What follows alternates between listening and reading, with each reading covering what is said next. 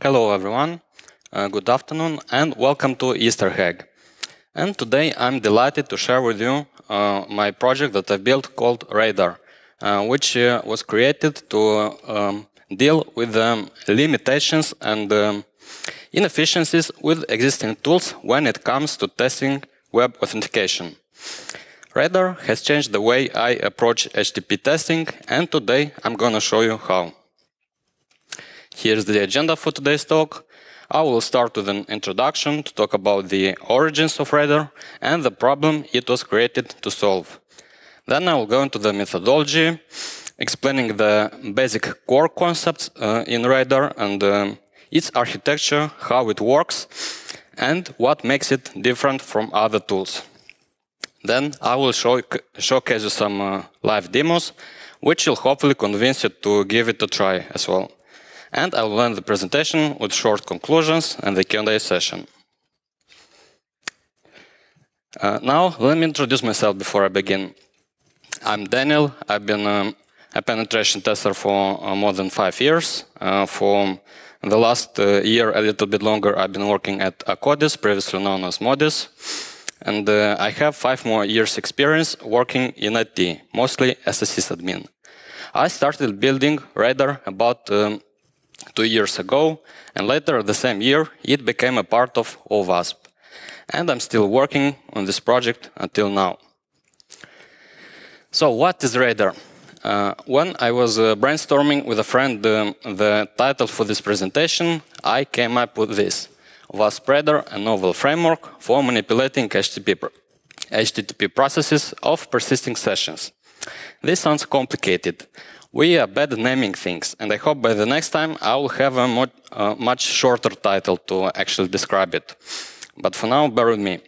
So Raider was basically incepted with a goal to help make web authentication testing easier.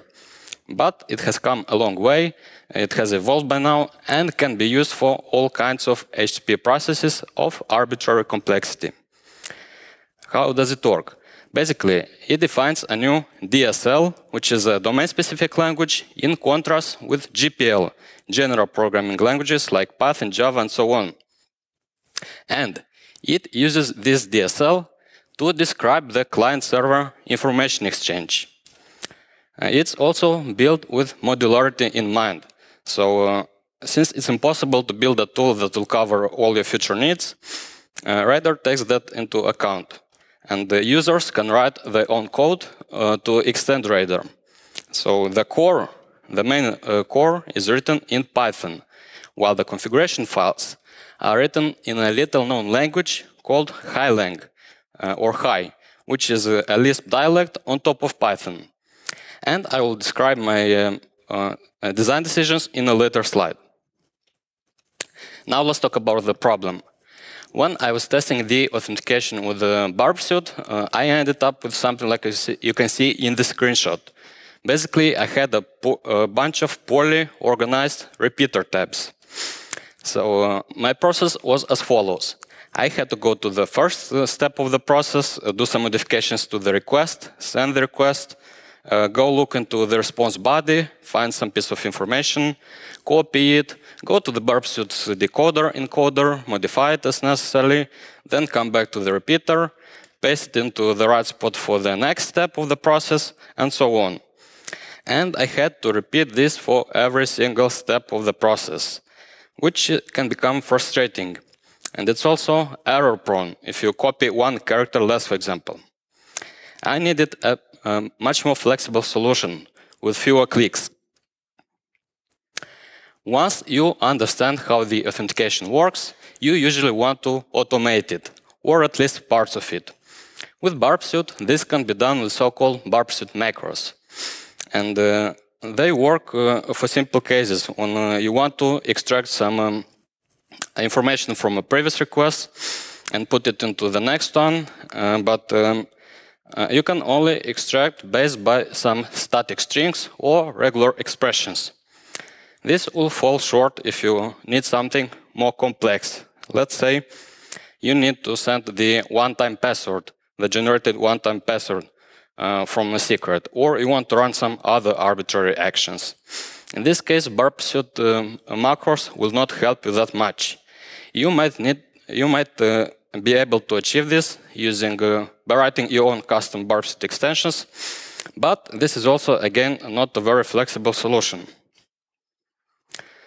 Now let's look at how ZapProxy automates authentication. Here you can see you need to configure the so-called context in order to enable authentication, and you choose from some predefined authentication types. Then you need to set up the pattern to detect when the request is logged in and when it's logged out.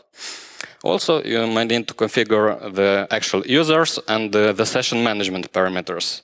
And while this looks trivial, in practice, it's not that trivial to set up. It's also very hard to debug when it's not working properly. And the most important of it all, this will only help you if you want to automate the authentication part in ZapProxy. It will not help you if you want to test the authentication process itself. It's worth mentioning ZapProxy also provides us with some so-called authentication scripts, which in theory could be used to automate all kinds of authentication.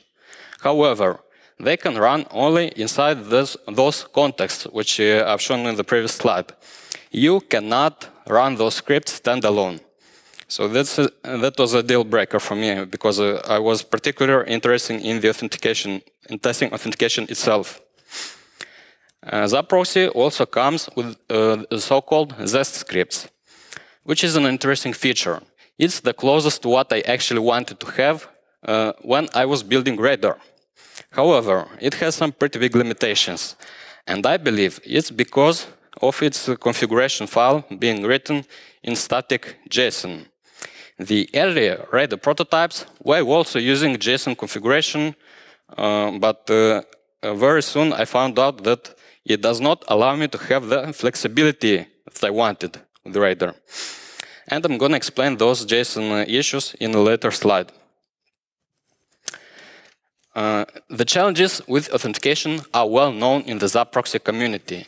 Here you can see a screenshot from their web page, which advises you to disable or simplify the authentication when testing to make your life easier. However, this is a disappointment, especially if you are particularly interested in testing the authentication process itself, like I was. In this case, the tools such as ZapProxy and Liebeschütz will not help you that much. So, now let's talk about JSON. As I said, the earlier Raider prototypes were also using JSON for its configuration. Turns out, JSON files get large and complicated fast. Editing them manually is painful, and it quickly becomes awkward when you have a lot of requests and responses. You also need some special syntax to reference previously defined items. You also need another syntax to process items, to encode, decode, do some string manipulations, and so on. And also, you cannot really easily reuse parts of the JSON that you've defined before. And all of those issues could be easily solved if we had real code instead of static JSON configuration file. Which brings us to the interesting part. Why Lisp? To most people, Lisp is an ancient language which does not have much real-world usage today. However, Lisp languages are ideal for creating your own custom DSLs, domain-specific languages. And one of the main reasons why it's so useful for my particular task for Raider is because of the concept so-called homoiconicity, which is also called code is data and data is code. A programming language is homoiconic when the internal representation of the program can be manipulated as data using the language itself. So the program is treated like a regular data structures.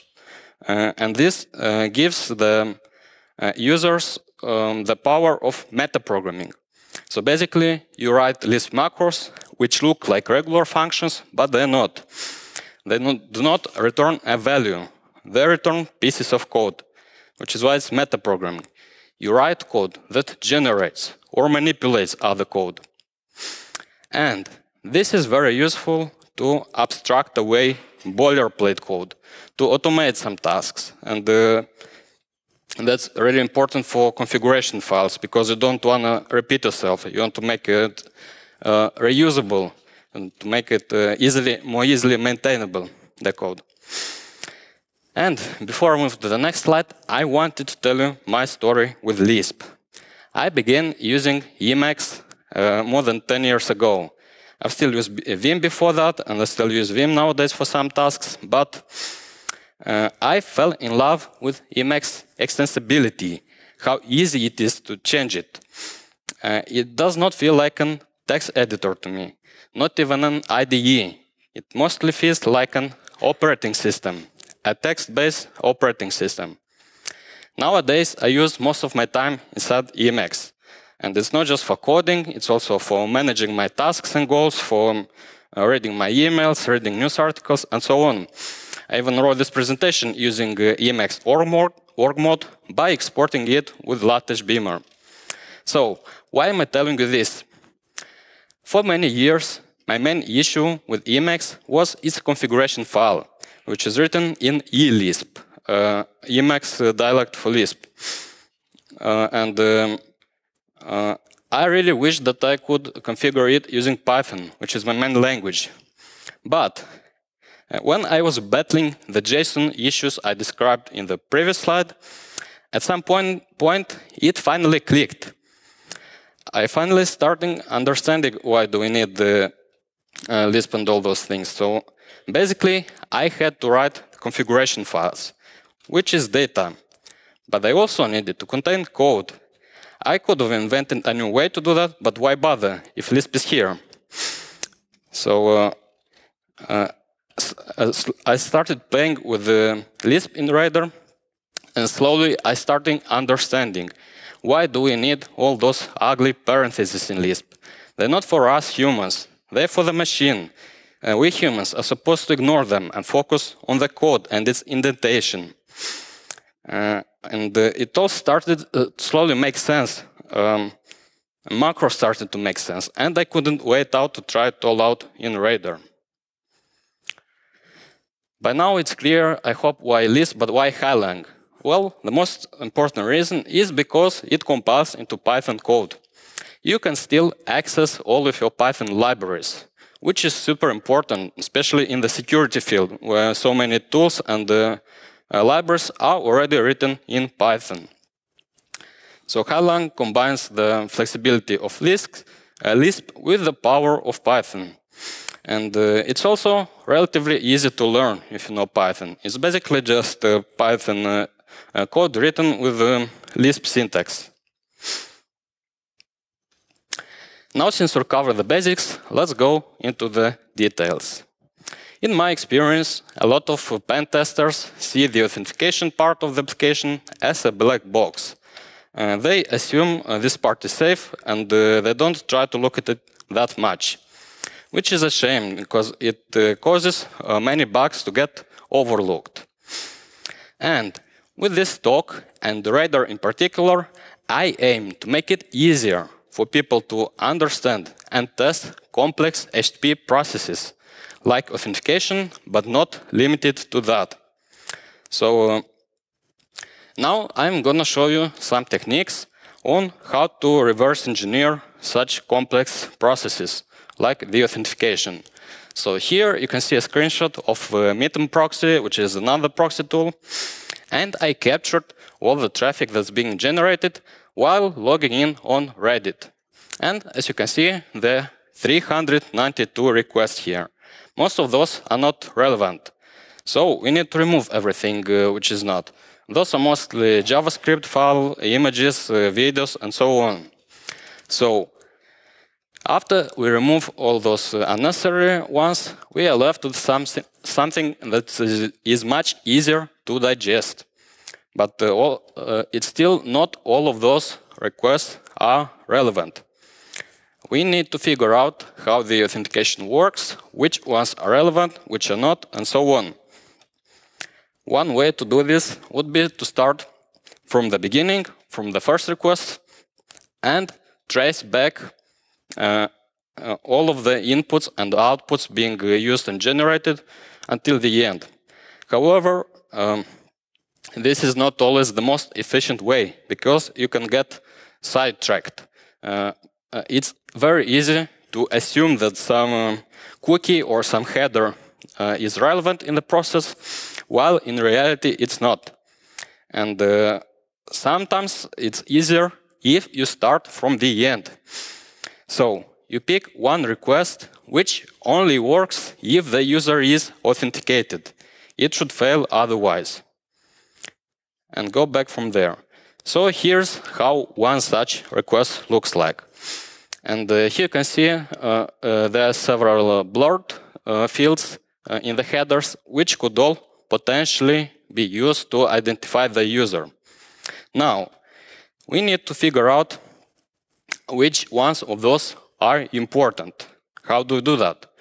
We remove everything piece by piece until we arrive at the simplest request possible, which still gives us back the authenticated result. And here's what I came up with.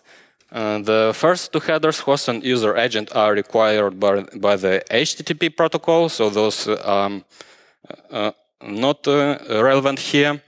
The three ones highlighted in red are generated automatically by Python request library, so those can also be ignored.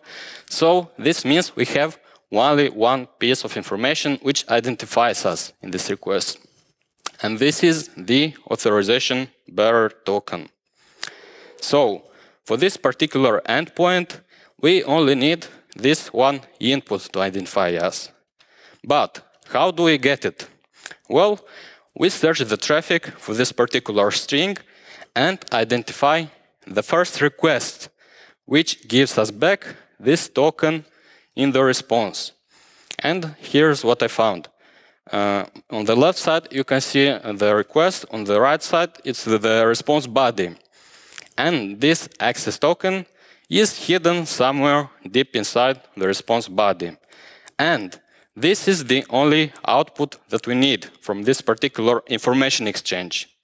But what are the inputs? Here you can see again there's some few blurred fields which can also potentially be used. And we do the same thing again. We remove everything piece by piece until we arrive at the simplest request possible, which still returns us back this access token in the response. That's how you reverse engineer such processes. And there are more details to it. I'm not going to show you everything until the end for Reddit authentication. I'm just showing you some techniques. But now I need to focus on Raider.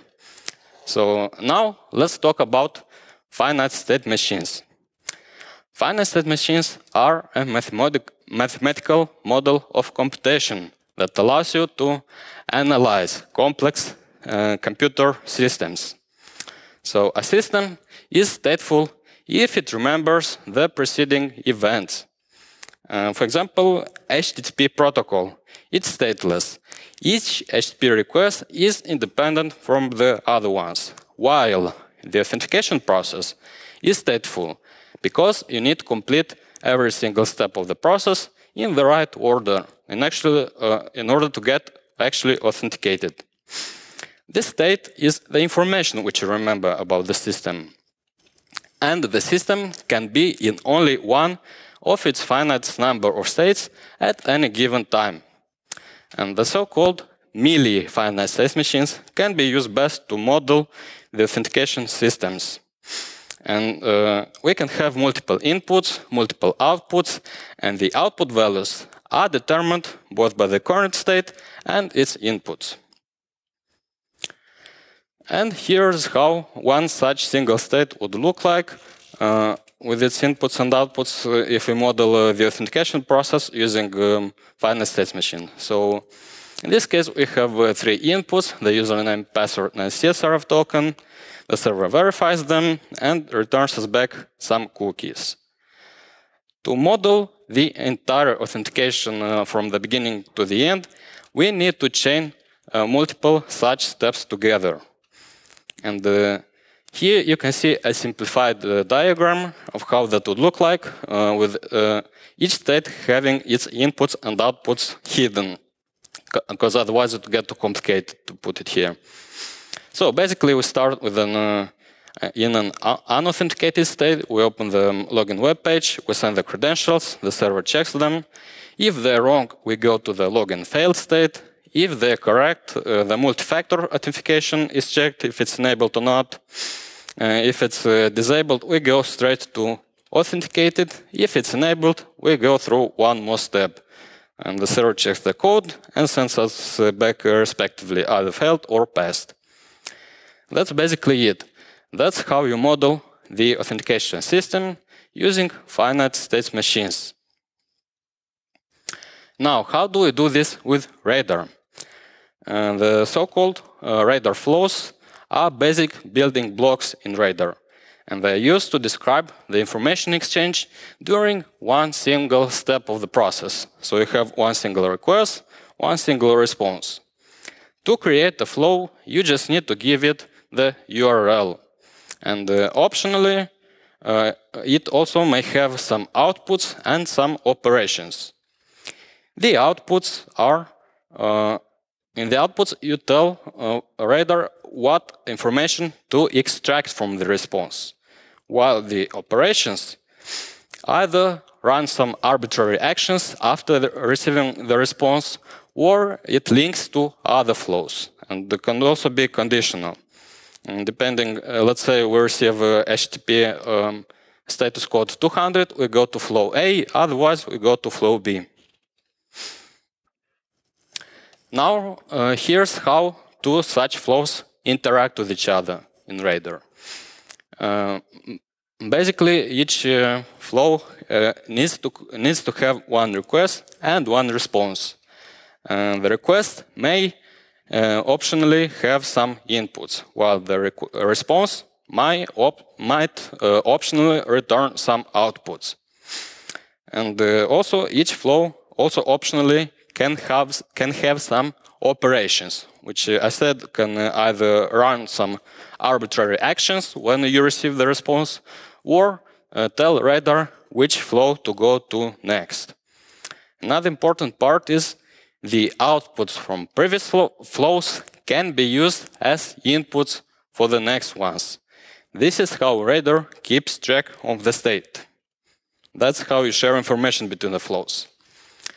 So basically, to create a flow, you just need to give it one request. And now let's take a look at the request. The only required parameter is the URL. Everything else is optional. You specify the HTTP method via the class method.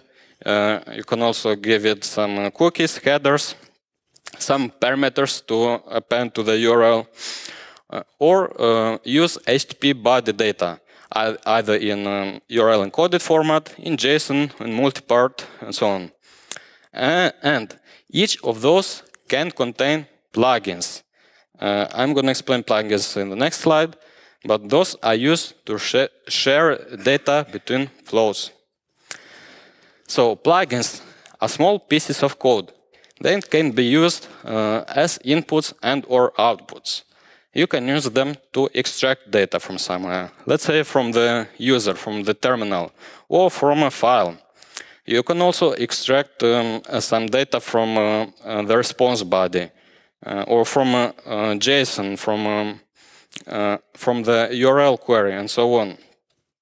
You use plugins also to manipulate data, encode it, decode it, do some string manipulations, and so on. Some of those can also be nested, and the user can write their own plugins without touching Raider core. Now operations. They run after the response is received, as I said, and they can execute arbitrary code. But the most important thing why operations exist is to control the information flow, to tell Raider where to go to next, and whether the HTTP process completed successfully or it failed. Operations can also run other operations conditionally. As I said, it can check for the status code, it can check for response body matching something, and so on. You can even run real Highline code by using the Lisp code thing. And the users can write own operations without touching the core. Now, let's talk about flow graphs.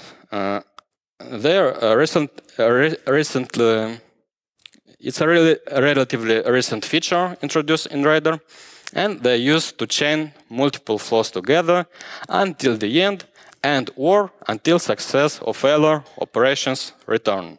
Basically, they're just a pointer to the first flow. But optionally, you can also have the second flow, which just run an additional test to see if the process completed successfully or not. And you can simulate complex system using this architecture. And as you can see in the screenshot, you can have independent flows like flow 9, which only returns success or failure, or you can have complex networks of flows, some with a flow graph pointing to it, and others without. Some will return success or failure, others will not. And from Raider command line, you can run either a flow graph, or any combination of flows and flow graphs as you want. And if you run some flow without having some inputs already, Raider will prompt you for those inputs manually. So you can run from Raider command line. Let's say we start from flow 4, then go to flow 9, then run flow graph 2 until the end, till success, then run flow 3, and so on. Any kind of combination of flows and flow graphs is allowed. And this enables us to test very complex scenarios. Now I'm going to show you the demo. So for this demo, I automated some processes within OWASP Juice Shop, which is an intentionally vulnerable application. For this first example, I automated the registration and the login part. And here you can see approximately how that looks like. To actually register a user, we need to send 3 different requests. So first is to get the security questions. The next one is to register a user. And the last one is to submit the security answer. So we created those 3 flows and have the register flow graph pointing to the first one. And additionally, we also have the login flow, which needs just one step. And as you can see, some of those flows return success and failure, others do not. So now you can see OWASP Juice Shop, and I'm just going to show you that I don't have the user yet. So now it will fail. But yeah, let's take a look at the code first. So here's the project files for this for Juice Shop. And the first one, the main file, is mostly just creating some plugins. So basically, the first one is just a string. We created the base URL for OWASP Juice Shop. Then we have here some a plugin which will extract the question from JSON. Here below we have some other JSON plugins. Those 3 variable plugins, email, password, and answer, will be the information we created about the user here below. And we have 2 more plugins. One is a cookie, which is created from a previously defined auth token plugin, and it will be named token. And the last plugin is a regular expression, which will just match some HTML code and print it. You'll see later, it's for another attack. So basically here I created the plugins. Now let's see the registration. So here we have in total 3 flows. And the first one is we'll get the security question. And I'm using with base URL here. It's a macro, just appends the base URL we defined to this one. And it will extract the question. It will print it and go to the next stage. Now for the next flow, we send a post request with the JSON body and all the credentials here inside. It will extract the user ID, and then it will check for regular expression in the response body to see if the email is already registered or not. So if we try to register twice with the same email, it will fail, and it will print this. Otherwise, it will print the whole body and go to the last flow. So here, we send a post request with the JSON body, and it's very similar, except it will check for HTTP status 201, which means the user was created. Otherwise, it will return failure. And here at the end, we have the flow graph, which points to the very first flow here. Now let's look at the login on. This is simpler. So basically, we have just a post request with the email and password, and it will output the auth token. Then it will check if the status code was 401, which means the login failed. Otherwise, it will print it. And return success. Now, here's how this configuration looks like in Raider. Basically, you can see Juice Shop, the project. Here you can see the file names. So for each file name, you can see all the flows, and the flow graphs are in red, and that are configured in this file. So by default, we also get the default flow graph, which is just to run the very first flow. It's just for convenience purposes. But now, let's run it. So I want to register, then login. And as you can see, it got the security questions and printed them, registered the user, printed the response body, submitted the security answer, and created the user successfully. Then it ran the flow login, which printed the token for us, the auth token. If we try to run it again, it will fail because we cannot register the user with the same email twice. Now if we go back here, then we already logged in, and it works. So that was it for the first demo. Now the second demo will actually exploit an SQL injection in Juice Shop. When you log in Juice Shop, the email input field is vulnerable to SQL injection. And we are testing this with the Raider, like you can see here. There's just one single flow, which points to itself, and there's a flow graph pointing to it. So now let's take a look at the code to see what exactly that looks like for SQL injection. So that's it. We have this login SQLi flow, which will send a post request and with a JSON body. But here you can see that instead of sending some string for the email, it will prompt us the user for the payload. This is how we're gonna test it. So it will also output the auth token, print the response body, and check for status code. If status code is 200, that means we logged in successfully. Otherwise, it will go to itself. So it will run in a loop otherwise. Now let's see how this looks like. SQLi test. Yeah, so if we just input some random value, it will give us back invalid email or password, which is as expected.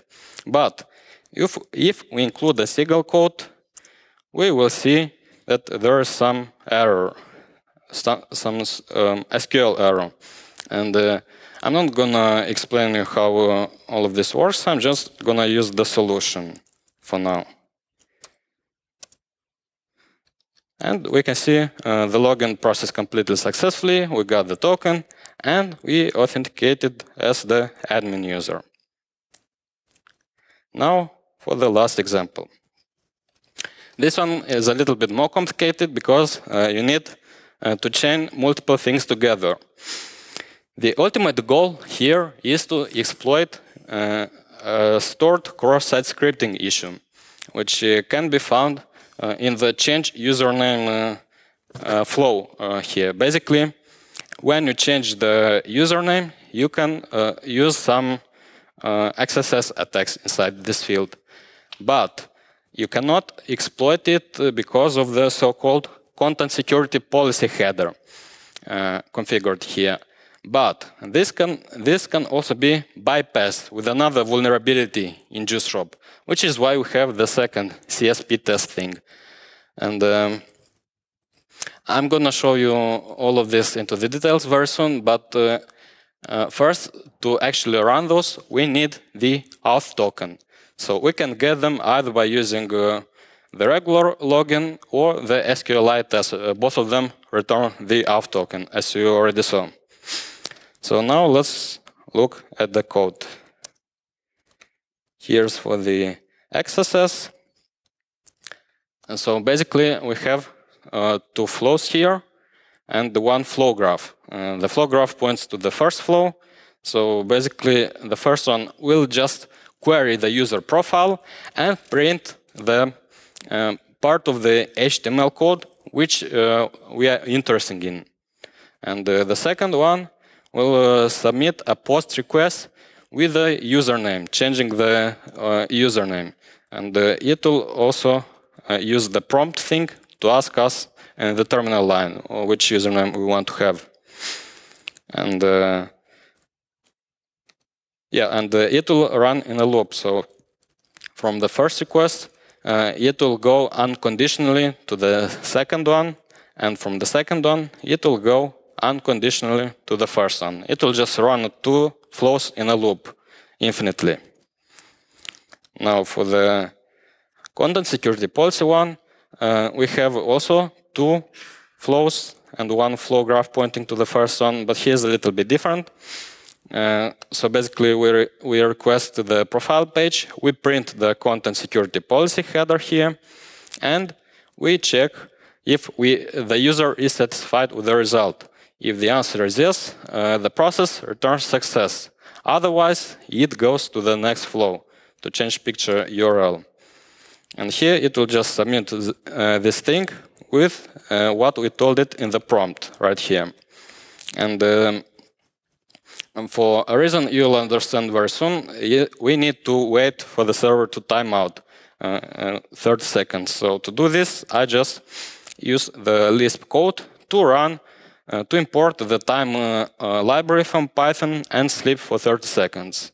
Then I go to the back to the first flow. So this will run also in a loop.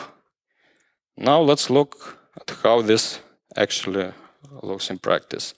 So the first step could be either login or SQLi test, which I've showed you before also gets us back this token. But since I don't want to do the SQL injection attack again, I'm just going to use login. It's faster. The second one was CSP test and cross-site scripting test. And I guess that's going to work. Let's see. Yeah, so first, it printed the existing content security policy header. And this doesn't work for us because we need one more attribute here. We need unsafe inline. We need to add new attribute. So I'm not satisfied with the result. And oops, sorry. I need to repeat that. Yeah, so now it asks for the image URL, which which will change the user avatar. Just give me a second. I'm gonna do something.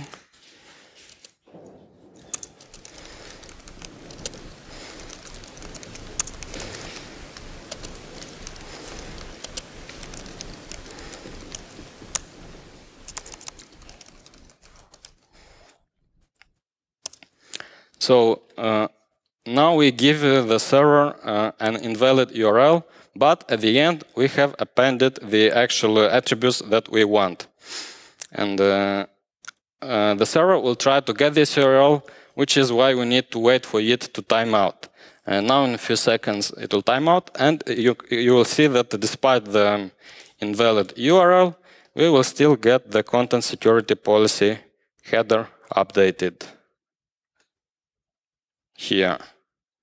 So it changed to what we wanted. So now hopefully it will work. And I'm satisfied with the result. Now let's take a look at the cross-site scripting thing.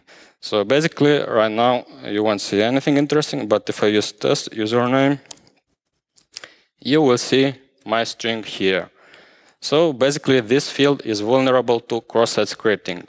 And we can try the regular alert.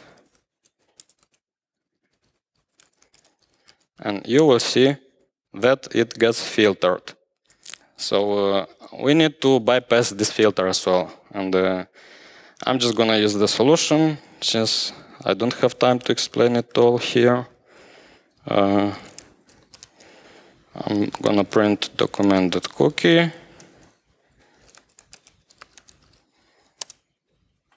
And I guess that works. And if you go to the profile page, you should see the cookies in the alert box. I hope. Why is it so slow?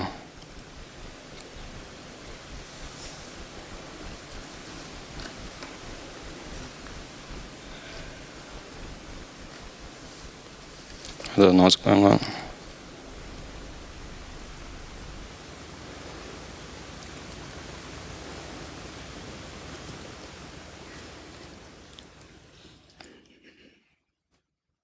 Ah, yes. So here it is. And well, yeah, that's basically it. That's all for the demo part. Hope you like it. So what's next? Basically, right now, the documentation part of Raider is incomplete. There are still many changes which have been done, but has not been actually reflected into the documentation. After that, I need to focus on the way users interact with the Raider. So basically, right now, the debugging features are still missing. And it's also a very limited command line interface. And I think one great addition would be to have a REPL, so read eval print loop. Basically, instead of running, changing the source code and running Raider from the command line, you could do all of this in real time. Another interesting thing that I've experimented with was using GPT-4 to actually generate high files from natural language. Basically, it almost worked. It was like 80% correct, but there's some errors which does not allow it to run. And if anyone knows how to train it and is willing to help me with large language models, I will accept your help. And I'm also interested in adding some new features. So basically, the fuzzing part was kind of working at the beginning, but now with a lot of architectural changes, it broke completely. So I need a properly functioning fuzzing mechanism here. I also want to have Raider keep track of the sessions so that it can recall or reuse previously seen inputs and or outputs. I also want to implement more macros to make it simpler to actually write the configuration files. And last but not least, I'm also interested in integrating Raider with other tools, which will benefit from having something like this. Now, I admit Raider has some big limitations. It has a relatively steep learning curve. It already assumes that people already know finite state machines and are comfortable using Lisp Python coding. And with Lisp, it's a thing that many people are just scared of those Lisp parentheses everywhere. So I hope it won't be a big issue. But there's also a very limited community support. Raider is still a recent tool. There are not so many people using it yet. And it's also I'm only working and testing it on Linux. I don't know about the compatibility with other operating systems. I haven't tested it. So Now to end the presentation, I want to say that Raider is not just a toy anymore. It can be used for complex real-life systems. I've already used it for a lot of stuff during my job for penetration testing. But there's still a lot of work to do and room for improvement. And if you are interested in helping or learning more about it, feel free to look into those links and contact me. And now I'm open for the questions.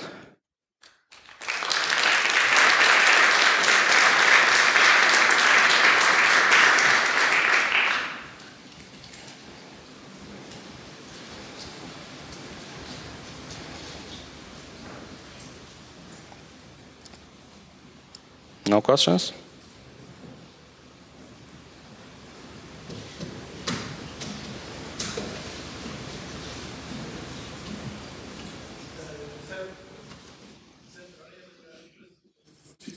I can't hear anything. Let's go.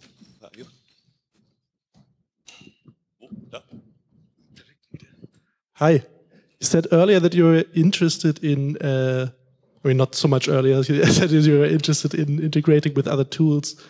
Do you mean like integrating with Zap and adding the Raider as an optional authentication provider, or would this not be an option?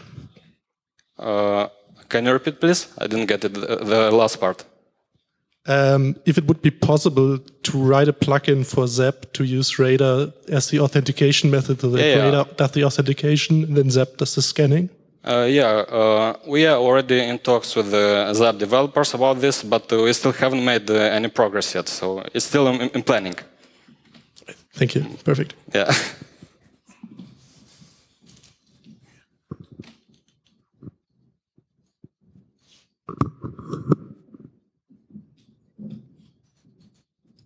That's it, I guess.